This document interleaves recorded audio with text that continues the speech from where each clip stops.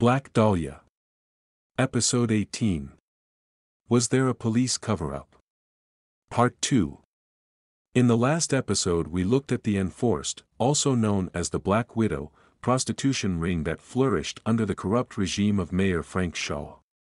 However, the Black Widow's ring survived Shaw's ousting and would still be going strong at the time of her arrest for pandering in 1940. Although Forst was dubbed the Black Widow because of her black book containing the names of politicians, city officials, business figures, and high-ranking LAPD members, she could have just as easily gotten her nickname for how she treated her girls. Once her girls had been lured in with promises of good money and a glamorous lifestyle as high-class escorts, they were forced into a sexual routine more like that of a common streetwalker. They had to entertain several clients daily, even when sick, and often only received half their earnings. No doubt so that Forst could afford her own lavish lifestyle.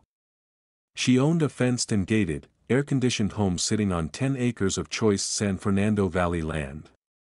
If they failed to live up to the Black Widow's expectations or complained, she would throw them out. And then the young women, most away from home in a strange place without close friends or relatives to rely on, would probably find themselves working the streets. But then the Black Widow went too far. One of her new girls, Maxine Rail, wanted out, but was held captive along with another disillusioned girl, Helen Smith. Maxine managed to get a message to Captain Walter Hunter of the Los Angeles County Sheriff's Department, and the girls were rescued. Forst was arrested and charged with pandering along with the ring's leader, Charles Montgomery, and his lieutenant, Bristol Barrett, who was referred to as Glamour Boy. The widow's girls had had enough bad treatment, and at the trial, several testified against her.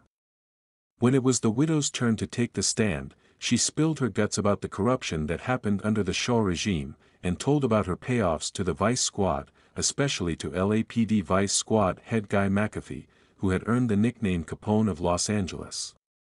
McAfee had left Los Angeles in 1939, fleeing to his already established operations in Las Vegas after the special election that ousted Frank Shaw and replaced him with Fletcher Boron, who had been instrumental in aiding civic leader Clifford Clinton by appointing Clinton to the 1937 grand jury. Along with Chief Two-Gun Davis's department aiding and abetting Mayor Shaw, the crooked Vice Squad under McAfee shows just how corrupt the LAPD was during the late 30s. McAfee owned and operated several brothels and illegal gambling operations, and moved his operations to Las Vegas.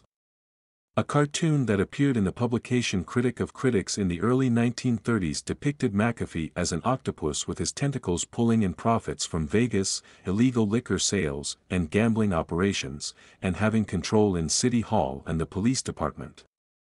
Forst received a 10-year sentence for pandering to be served at the State Institution for Women at Tehachapi. In the end, she would serve 5 years.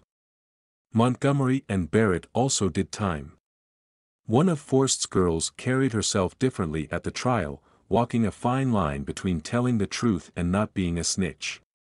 Brenda Allen said she had been brought in willingly under the charms of Glamour Boy Barrett, but neither he nor the Black Widow had coerced her into prostitution.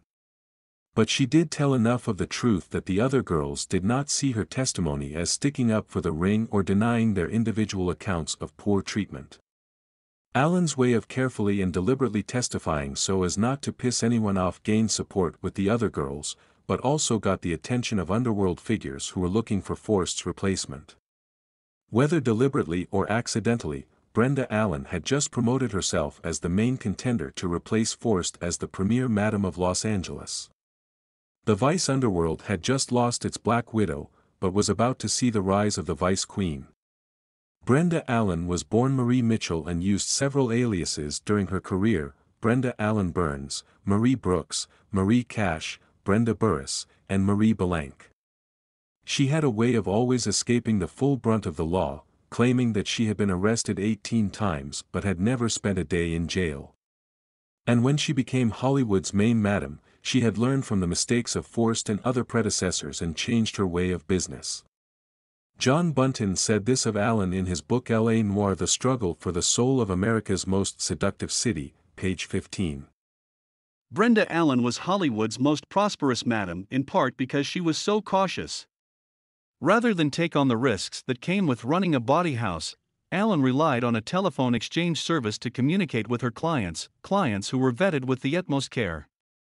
While Allen would occasionally insert chaste ads in actors' directories or distribute her phone number to select cabbies, bartenders, and bellhops, she prided herself on serving the crème de la crème of Los Angeles. It was rumored that she even ran a Dun and Bradstreet check on prospective customers to ensure their suitability. Those who were accepted were rewarded with Allen's full and carefully considered attention. All of her girls were analyzed as to their more intimate characteristics, which were then carefully noted on file cards for cross-tabulation with her clients' preferences. The selection Allen offered was considerable.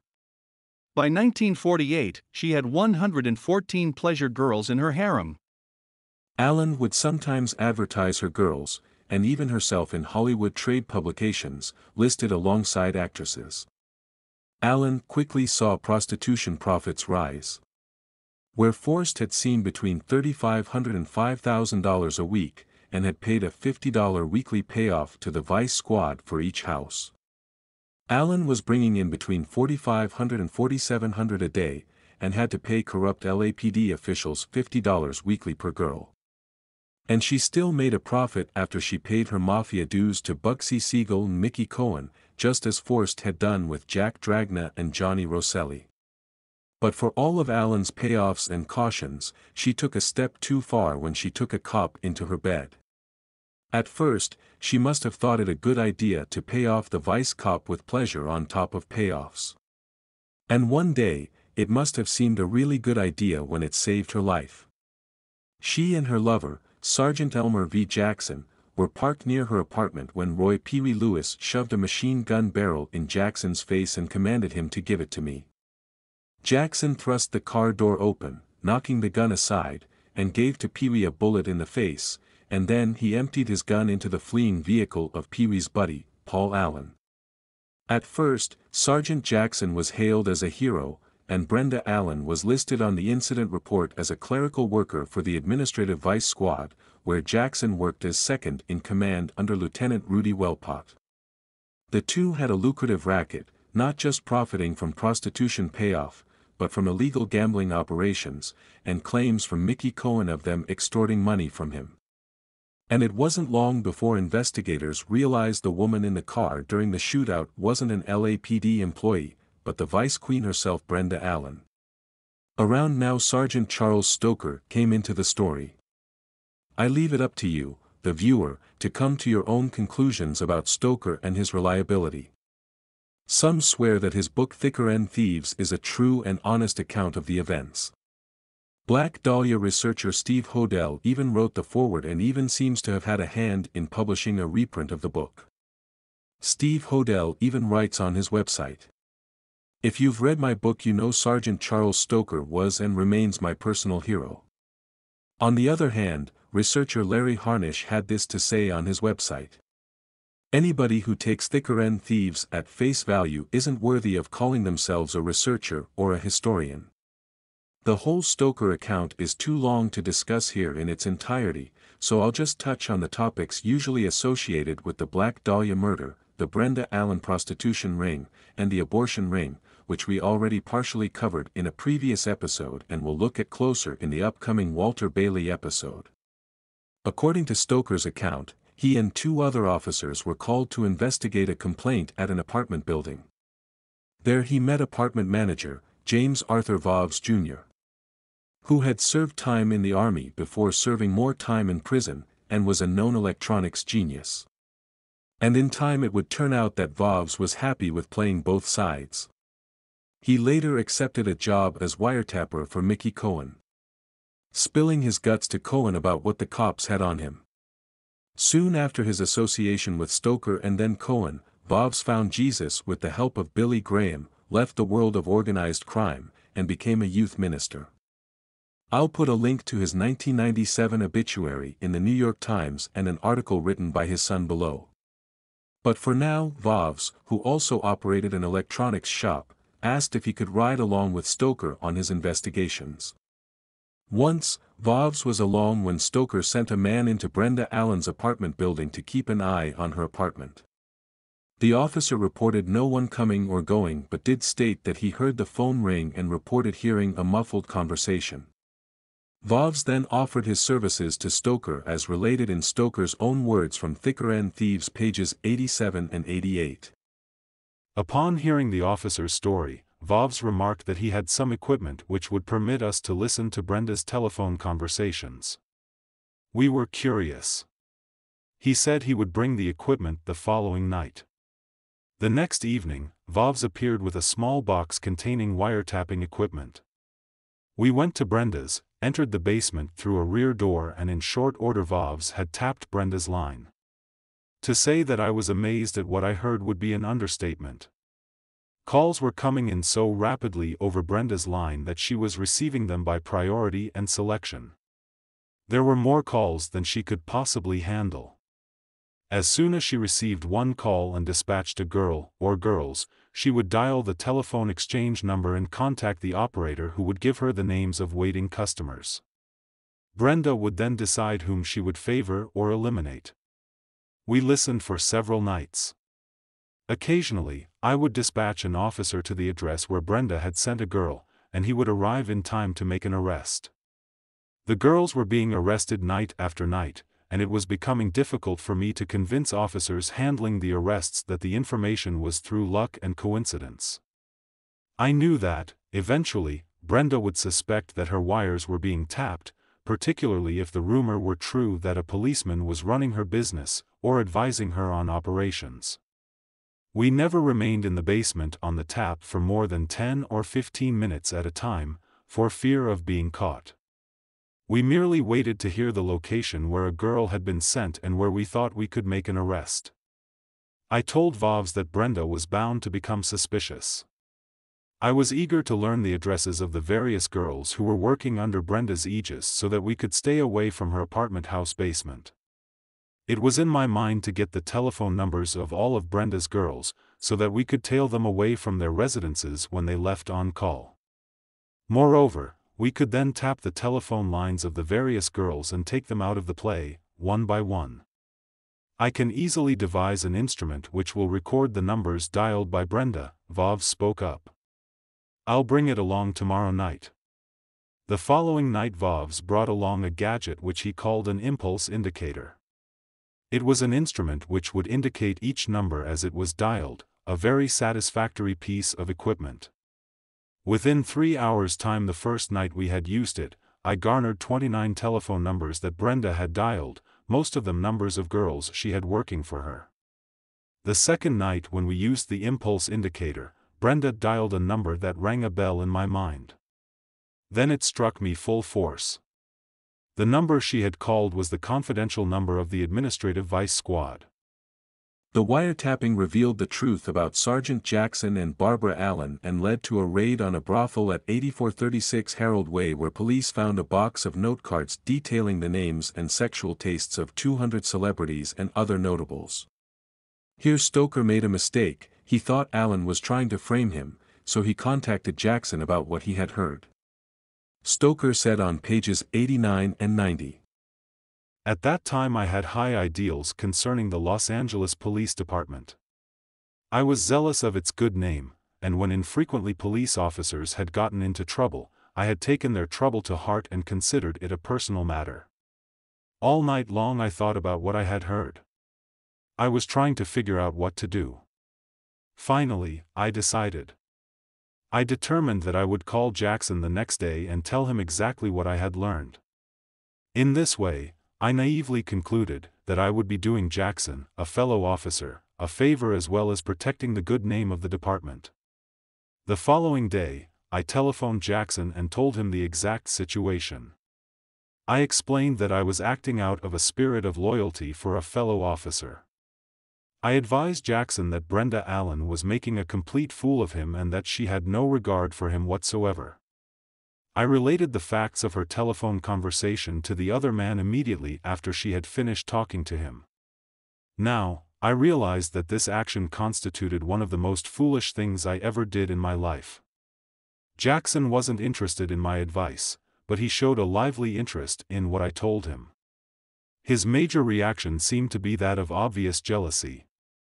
He wanted to know the name of the rival Brenda had called after she had finished talking to him. He did, however, promise me that he would have nothing further to do with Brenda.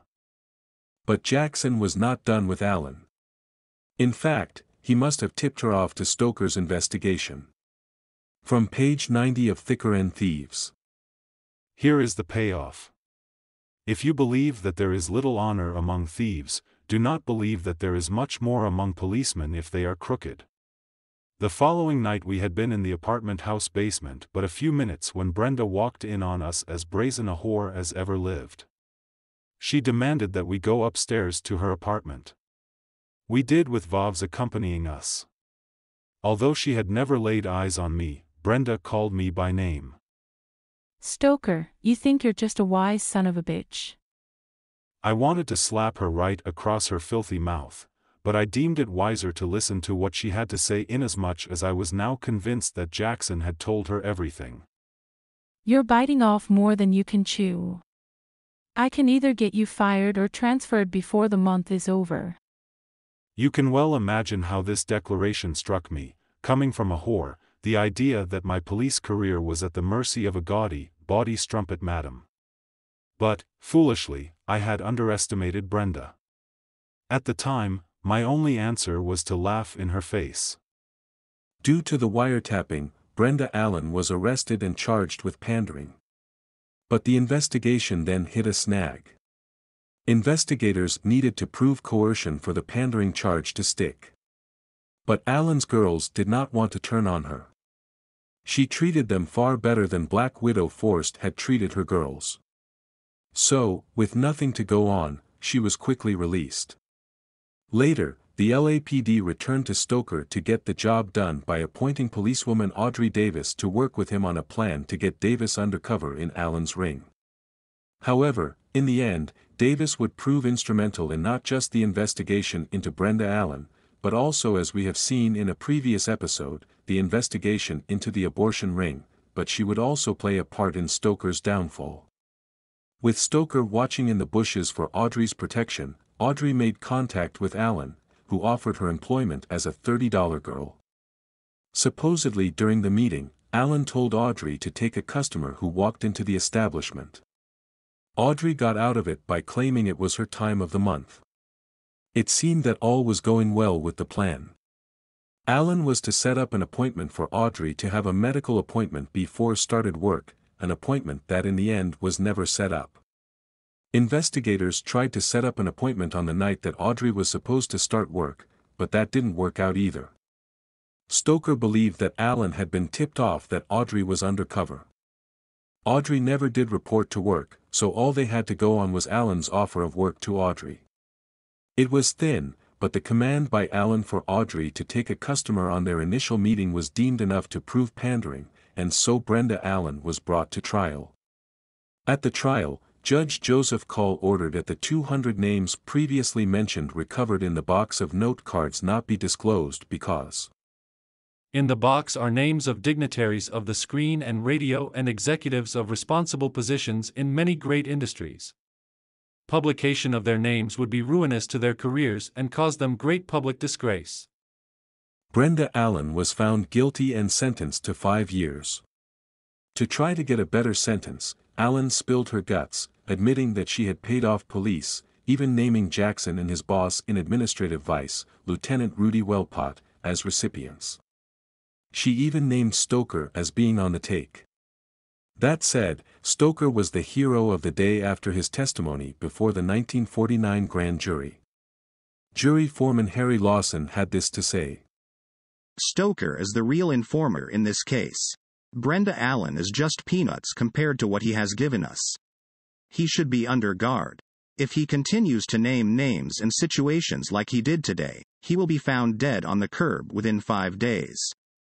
Whether Stoker was or was not on the take is a matter of debate, but either way, his fortunes were about to turn. Both Audrey and Vaus would change their stories and allegiances. Mickey Cohen came forward on May 5, 1949, during the trial of Harold Happy Metzler, with allegations of cops being on the take, and by now, Vaus was employed by Cohen. And Cohen had wiretap recordings done by Vaus to prove it, not to mention Vaus showing up at trial with his bugging machine. And Audre admitted she perjured herself during the Brenda Allen trial. Using this admittance, Brenda Allen appealed her sentence. Allen was released on September 2, 1949. She was the only one to receive any time. Of all the crooked cops and criminals mentioned, only Allen did any time. In fact, she would do more, being forced to finish an 8-month sentence in 1951. Jackson was demoted, but would serve as a cop until his retirement. During the investigation, Stoker too was demoted back to traffic cop. But he would later lose his job after charges of burglary surfaced, with the help and testimony of Audre Davis, who claimed that she loved Stoker and he took advantage of that love. It did turn out that Audrey's grandfather was a former combination boss named Charlie Crawford, and her father was a former deputy chief named Howard Cross, who had retired to Las Vegas some years before. Some say the charges against Stoker were trumped up, others of course disagree. Whether you think Stoker was a hero thrown under the bus or just another crooked cop, he was right about the payoffs to Administrative Vice Head Welpott and his subordinate Jackson. And he did testify truthfully to the grand jury, a testimony that drew the scorn of his fellow officers. And the fact that Jackson and Welpott had the balls to shake down mobster Mickey Cohen shows just how bold the corrupt police were during this time. It also shows that even with a mayor like Fletcher Boron, who wanted to fix the corruption, nothing had really changed since the days of Mayor Shaw. The corruption just went a little further under the table, and like Brenda Allen and her prostitution ring, just played things a little safer than her predecessor, the Black Widow Forst. After being charged with perjury, Police Chief Horrell and Assistant Chief Reed resigned, although the charges were dismissed and Horrell received a full acquittal. Another major scandal investigated by the 1949 grand jury was what had become known as the Dillon fiasco, already looked at in detail in previous episodes. The Dillon fiasco came about after the disastrous way the investigation into suspect Leslie Dillon played out. No doubt Dillon's lawsuit played a part as well. Doctor DeRiver quickly saw himself under fire from the press after an article by Sarah Boynoff titled, "Investigate Black Dahlia Fiasco," appeared in the Los Angeles Daily News, and her follow-up titled, "Doctor DeRiver Background Revealed." The first article drew the attention of the city council. Councilman Ernest E. Debs called for an investigation into DeRiver's credentials, saying, "I want to know about this man whom we have hired, and what his skills and qualifications are. This is not the first time he has been under fire. I wonder if we passed blindly in hiring this man." And Councilman Ed J. Davenport added, "He has placed the city and the police department in an embarrassing position. Several times in the past he hit the headlines and had to recant his original moves." DeRiver appeared before the grand jury in what was called an informal and unofficial visit. No stenographer recorded the visit, so no complete transcript of his testimony has been revealed. But John Bryan King said this in the foreword to his printing of the 2000 edition of DeRiver's book, The Sexual Criminal. DeRiver then voluntarily appeared before the grand jury in an informal and unofficial visit. A stenographer was not present on the afternoon of October 18, 1949. According to the Times, DeRiver's appearance was the touch-off of a grand jury inquiry into the Black Dahlia murder case. The psychiatrist spoke of factions and jealousies within the upper ranks of the LAPD that had hindered the department's investigative abilities, and he also recounted the histories of a few suspects in the Black Dahlia case, especially Leslie Dillon. Armed with photographs and documents, DeRiver was inside the grand jury room for 2 hours. Jury foreman Harry Lawson said this of the doctor's appearance and his opinion of the LAPD's handling of the Black Dahlia case. "There are a lot of things we want to know about before we start the ball rolling. But many of us do believe there is a possibility that the police handling of the case fell short of the mark of top efficiency." Investigators of the Black Dahlia murder, including Harry Hansen and Finis Brown, were called to testify at the grand jury. From Detective Harry Hansen's testimony before the 1949 grand jury. I have a little pet theory of my own. I think that a medical man committed the murder, a very fine surgeon. I base that conclusion on the way the body was bisected. It is unusual in this sense, that the point at which the body was bisected is, according to eminent medical men, the easiest spot in the spinal column to sever. He hit it exactly. I've seen many horrible mutilation cases, many of them, and if any of you ladies and gentlemen had ever seen a case like that, and would see the pictures of this Elizabeth Short case, you could detect the difference immediately.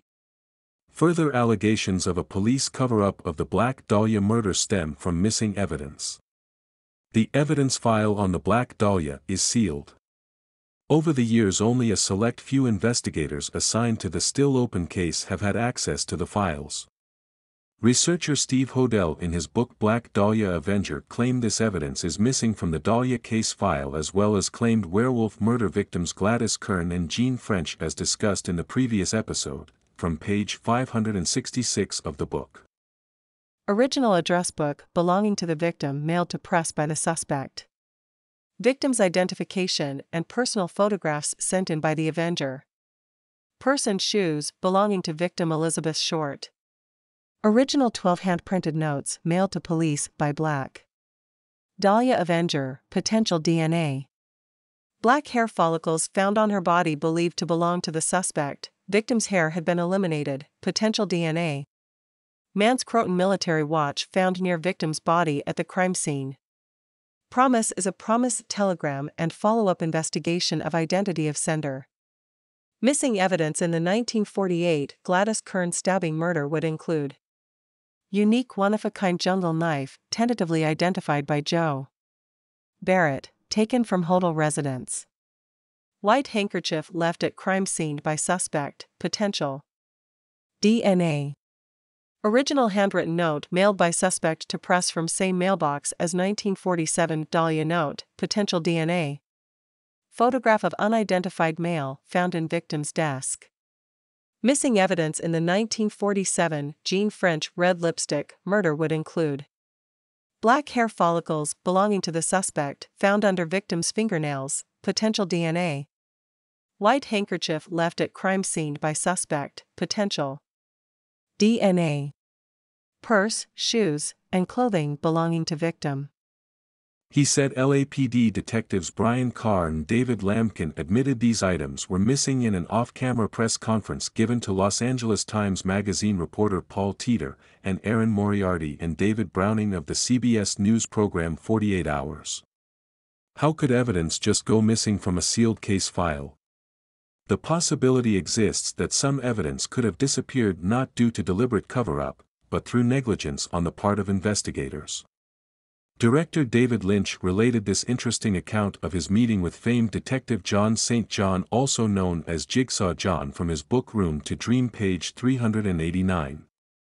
John St. John was the second detective on the Black Dahlia murder, which is a story that gets people going all over the world, and he knew I was interested in that story. So one day he calls me, and this is like getting a call from Clark Gable, and he says, "Let me take you to dinner at Musso and Frank's. This is a real honor, I'm not kidding." So I'm sitting in a booth at Musso and Frank's with John St. John and we have dinner, and after dinner he looks at me and sort of smiles. Then he turns away and goes to his briefcase, pops it open, and takes out a beautiful, glossy black and white photo that he lays on the table in front of me.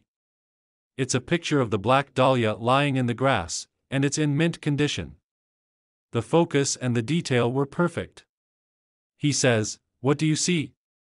I'm looking at this thing, just marveling, and I study every single detail and I'm thinking and thinking. He let me look at it for a long time, and I knew there was something he wanted me to see, but after a while I finally had to say to him, "I don't see it," and he smiled and took the photo away. He would have been proud of me if I'd seen what he was trying to show me, and that would have been worth a lot, and I fucking failed. So I kept thinking of this thing like a burning anvil in my head, then suddenly I knew what it was. That picture was taken at night with a flash, and that opens up a whole realm of possibilities regarding that case. If even a detective as experienced as Jigsaw John would remove evidence from the Black Dahlia case file to show to a movie director, who knows how many others took evidence to show celebrities for bragging rights. And if this story is true, this points to important evidence being taken from sealed police files and shown to a movie director. A nighttime photograph of Beth Short's bisected corpse taken with a flash could only have been taken by the person or persons who placed her there. Who knows what evidence could be in the files? And sadly, who knows what may have been deliberately removed or was lost? Only current investigators assigned to the case know if this important piece of evidence still is in the file, or if it was lost. And so I leave it up to you to come to your own conclusions.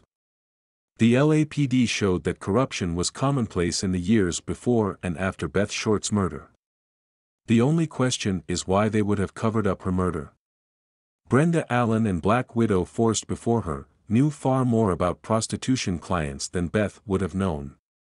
Even if a prostitution ring had tried to recruit Beth, her refusal to work for them shouldn't have put her life at risk.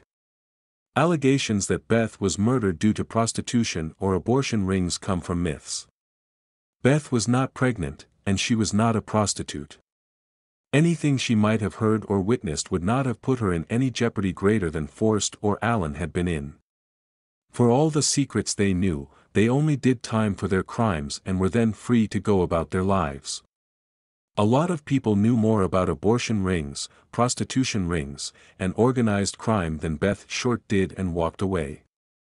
If Beth Short was murdered for something she knew or witnessed, it must have been greater than what the famous madams knew. And it must have been something that caused the murderer to fly into a rage. The brutal beating and cutting was then followed by a calm, deliberate surgical procedure. Remember that Dr. Newbar called the bisection a fine piece of surgery, and Detective Harry Hansen's testimony before the 1949 grand jury. I have a little pet theory of my own. I think that a medical man committed the murder, a very fine surgeon. I base that conclusion on the way the body was bisected. It is unusual in this sense, that the point at which the body was bisected is, according to eminent medical men, the easiest spot in the spinal column to sever. He hit it exactly. I've seen many horrible mutilation cases, many of them, and if any of you ladies and gentlemen had ever seen a case like that, and would see the pictures of this Elizabeth Short case, you could detect the difference immediately. Coming up next week we will look at the remainder of the suspect list and focus on little-known suspects. The week after we will look at the last of the popular suspects, Walter Bailey. And then the final wrap-up episode of the Black Dahlia investigation.